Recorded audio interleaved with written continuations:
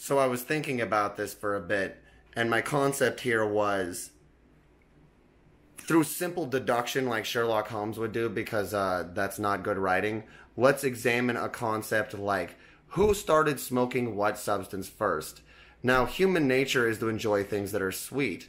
So smoking would first have to be something that they enjoyed that's sweet in their sinuses and lungs. Tobacco is not that. And so if we follow the simple chain of logic, I know I'm just saying words, but that's all Sherlock Holmes does.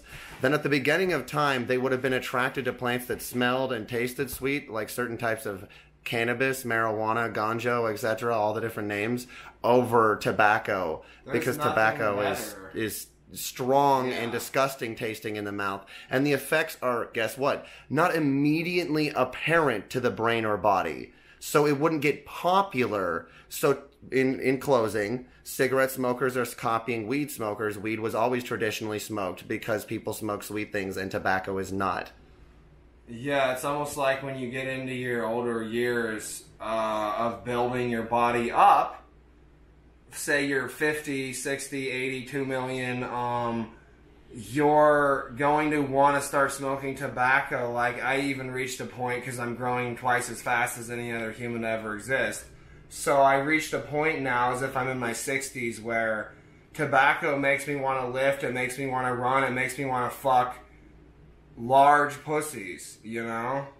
That's what it does. It doesn't make you feel like a demon baby.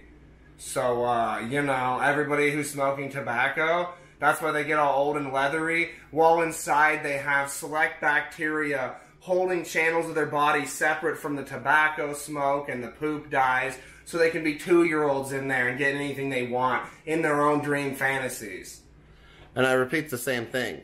The reason that cigarettes are so bad is because tobacco is so strong. It's ground. It's combined with every fucking different road paver, every different house cider, every different thing that would build an industrial world, and you're putting it in your lungs. As if you get to keep building and becoming the industry of fake houses because you smoke something and you'll turn into workmen. That's all they're doing. It's degenerative and it's deplorable, and it has nothing to do with traditionally holding some smoke in your mouth and blowing it out from a loose leaf cigar, which was done traditionally. It was funny, though, that I went to the lead tanning bed and did 20-minute sessions for, you know, a month straight. And then all the people who were just cigarette smoke that didn't make any sense, they just came along and they said, no, we're going to use that tanning bed. They all hopped into it and vanished away. There was only one guy left by the end. Remember, when you make yourself a faggot, you burn like a faggot.